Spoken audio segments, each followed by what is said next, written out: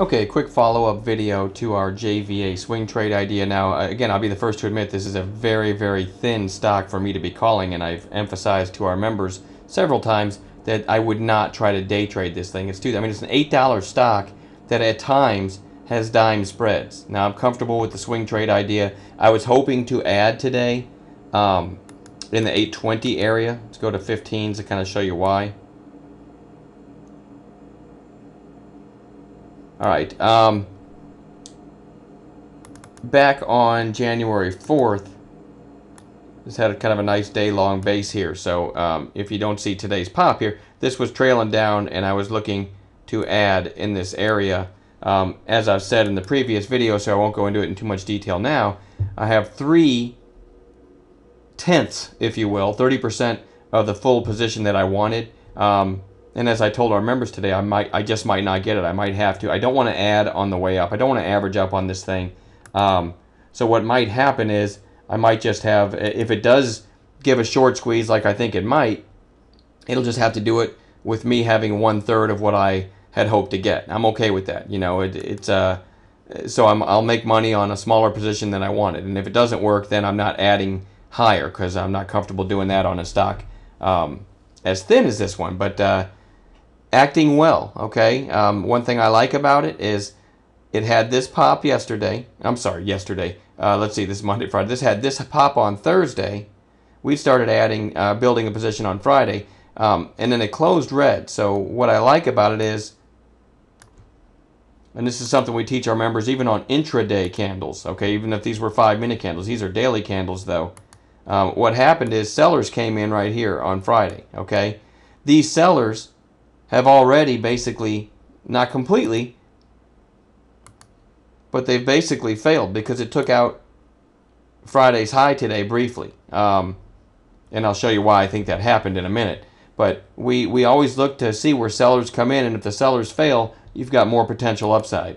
Again, this isn't much of a day trader, but I'm still very comfortable with the swing call that we made in it.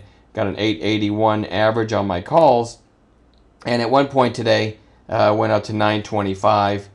This has explosive potential, as I talked about before. 3 million shares in the float, 1 million are short, and so this thing can really take off at times. The reason I think it popped today, Green Mountain Coffee.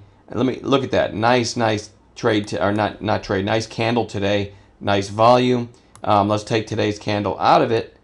And if you looked on message boards and everywhere else, everybody and their mother was short Green Mountain Coffee. I mean, it seemed like this base break here, which I didn't draw that line very well, but I think it took out the base low at one point on Friday. I could be wrong.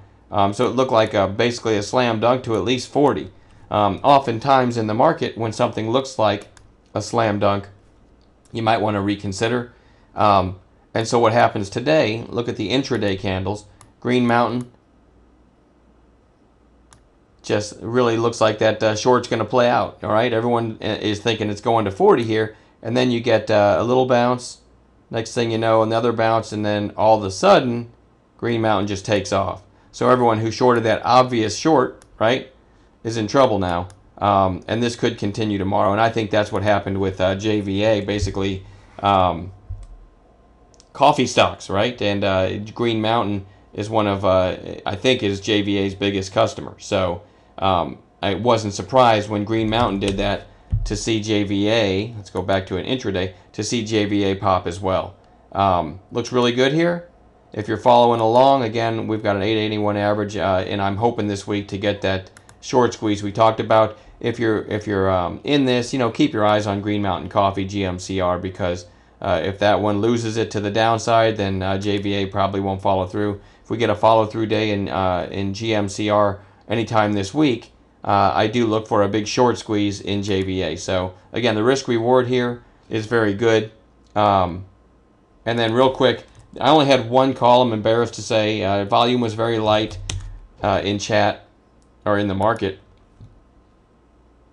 And the SPY, the S&P here, let me pan out so you can kind of see it a little bit better. A very, very slow grind after the market sold off, a very slow grind higher.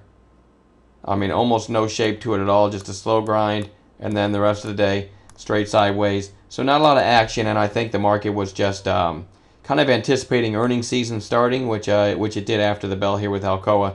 And so not a great, this kind of trading is not a great opportunity for finding individual setups. Now, as I told our members, I expect going forward with earnings season getting underway here, we'll find plenty of trades. But having said all that, MPC, not to be confused with the rare earth stock MCP, MPC was in a pretty good sell-off here, and the volume was increasing, and I went ahead and called this as the only call I made today. Again, I'm a little embarrassed, but I expect plenty of calls going forward.